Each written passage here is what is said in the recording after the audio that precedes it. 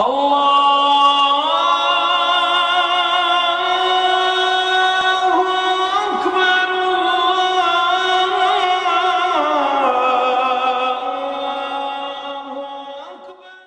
eighth most common question asked by a non-Muslim is that why does Islam permit a Muslim to have non-veg food? You know, killing animal is a ruthless act. So why does Islam permit a Muslim to have non-vegetarian food? I would like to mention at the outset that a Muslim can be a very good Muslim even by being a pure vegetarian. There's no verse in the Quran, the Hadith that says it's compulsory for the Muslim to have non-veg food. But since the Quran and our Creator Allah subhanahu wa ta'ala have given permission for the human beings to have non-veg, why should we not have? The Quran says in Surah Ma'idah, chapter number 5, verse number 1, Ya ayyuhallazina amanu, O you believe, fulfill your obligations and eat of the four-footed animals with the exception named. Eat of the meat of the four-footed animals with the exception named. Quran says in Surah Nahl, chapter number 16, verse number 5, we have created for you cattle, and from it you derive warmth and many benefits, and of the meat you can eat. Quran says in Surah Mu'minun, chapter number 23, verse number 21, that verily in the cattle is an instructive sign for you.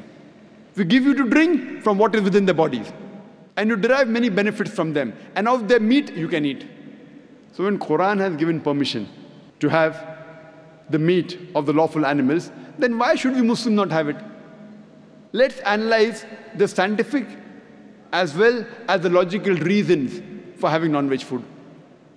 Today science tells us that in non-vegetarian food, it is a wholesome food. It's rich in protein. And the body requires amino acid. There are 8 amino acids which are not created in the body. It has to be given by the external diet. It's known as essential amino acids. Only in the flesh food do you have all the 8 essential amino acids. Therefore, the meat is called as a complete protein. There is no vegetarian food which has all the essential amino acids in it. Furthermore, meat is rich in niacin, vitamin B, and it's a wholesome food.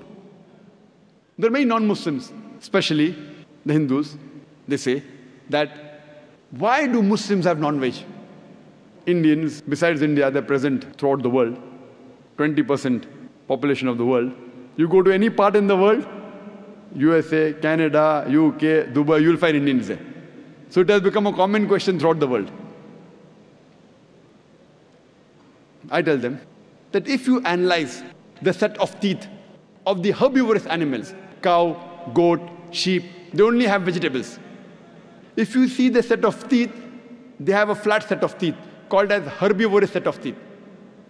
If we analyze the set of teeth of the carnivorous animals who only have flesh food, lion, tiger, leopard, they have pointed set of teeth. They have the canine set of teeth. If you analyze the set of teeth of the human beings, if you go in the mirror and see, we have flat teeth as well as pointed teeth. If Almighty God wanted us to have only vegetables, why did He give us the pointed teeth, the canine teeth? For what? To have non-veg. Furthermore, if we analyze the digestive system of the herbivorous animals, cow, goat, sheep, they can only digest vegetables. If they take flesh food, they will not be able to digest it. If we analyze the digestive system of the carnivorous animals, the tiger, the leopard, the lion, they can only digest flesh food. They cannot digest vegetables. But the digestive system of the human beings can digest veg food as well as non-veg food. If Almighty God wanted us to have only vegetables, why did He give us a digestive system which can even digest non-veg food? But natural to have it. We have a small intestine as well as a large intestine for having both veg food and non-veg food. We are neither herbivorous, neither carnivorous, we are omnivorous. And many of the Hindus have a misconception that Hinduism prohibits a human being from having non-veg food. If you read the scriptures of the Hindus, in several scriptures, several places says that sages, saints had non-veg food. If you read Manusmriti, chapter number 5, verse number 30, it says that the eater, if he eats the flesh of the thing which is to be eaten, then it is good. Even if he does it day after day. Because God has created some to be eaten and some to become eater. When you read Manusmriti chapter number 5, verse number 31, it says that eating meat in sacrifice is not a sin. It is the law of the gods.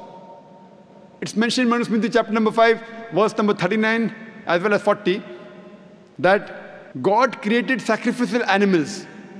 So killing animals in sacrifice is not considered as killing. Furthermore, when you read Mahabharata, Anushasan Parv, chapter number 88, regarding the Pandavas, the 5 brothers, the eldest brother Yudhishthir, he asks Bhishma that while they were doing puja, yagna for the ancestors, he asks Bhishma that what should we give in puja, in yagna, so that our ancestors will be satisfied. So Bhishma replies that if you put in the puja herbs, vegetables and fruits, the ancestors will be satisfied for 1 month. If you give fish, 2 months. If you give meat, 3 months. If you give hair, 4 months. If you give meat of the goat, 5 months. If you give bacon, meat of the pig, 6 months. If you give birds, 7 months. If you give deer, 8 months. And the menu continues. If you give a buffalo, 11 months. And if you give cow, our ancestors will be satisfied for 1 full year. That is beef. And if you give rhinoceros meat or red meat of goat, our ancestors will be satisfied inexhaustibly. There's a big menu, imagine. Vegetables, fish, meat, hair, everything is there in the menu. So if you read the Hindu scriptures, it was permitted to have non-veg. It is later on, when the Hindus were being influenced by other non-Hindus and tried to take their philosophy, that they converted and tried to make the religion into vegetarianism, though all Hindus aren't vegetarians.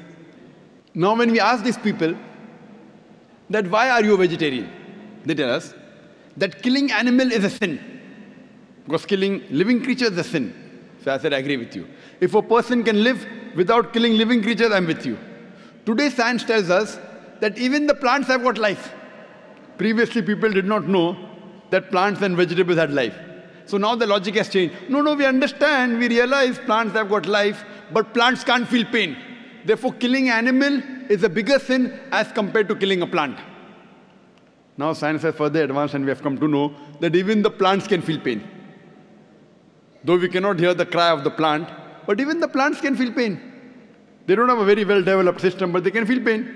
And there was a research done in America that a farmer had made a gadget where you could make the cry of the plant be heard to the human ear. Because the human ear only hears between 20 cycles to 20,000 cycles per second. Anything below and above this, the human being can't hear. Like this is below 20 cycles, I can't hear. If I do fast, I can hear because it's above 20 cycles. You know, the dogs, they can hear up to 40,000 cycles per second. So you may have heard about the silent dog whistle. You blow the whistle, the frequency is between 20,000 and 40,000 cycles per second.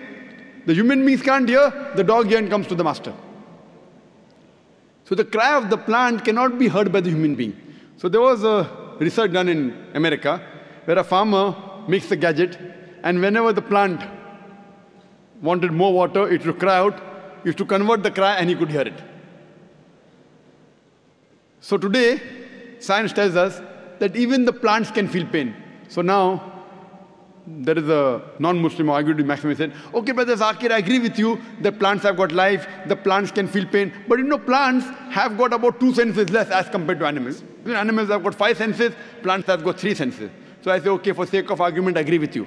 The plants have got 3 senses, animal has got 5 senses. So I asked him the question that suppose if you have a brother who's born deaf and dumb, and if someone comes and kills him, will you go and tell the judge, me Lord, give this murderer less punishment because my brother had 2 senses less? In fact, you'll go and tell the judge, give this murderer double punishment. My brother was masoom, could not hear, could not speak. Give him double punishment. So where is the logic? 2 senses less, so less punishment. In Islam, it does not work 2 senses less or 2 senses more. Quran says in Surah Baqarah chapter 2 verse number 168, eat of the things which are good and halal for you. What is permitted and what is good you can have. So what is halal, what is lawful, and what is permitted and what is good you can have. As far as non-Muslims who are against eating non-veg, you know, if I agree that fine, we should not kill any animals, you know, the population of the cattle, it grows so fast that if we stop eating animals, there will be overpopulation of cattle in the world. So now we have overpopulation of human beings in some countries, India, China. We'll have problems with overpopulation of cattle. And personally, if non-Muslims don't have non-veg, I've got no problem. Believe me, I've got no problem. Because if in India, all the non-Muslims start having non-veg, then maybe the price of mutton and beef will go up. So for me, no problem. If they don't have non-veg, I've got no problem. But if someone tells me that eating non-veg is haram, it's a sin, that's the time I give all this logic.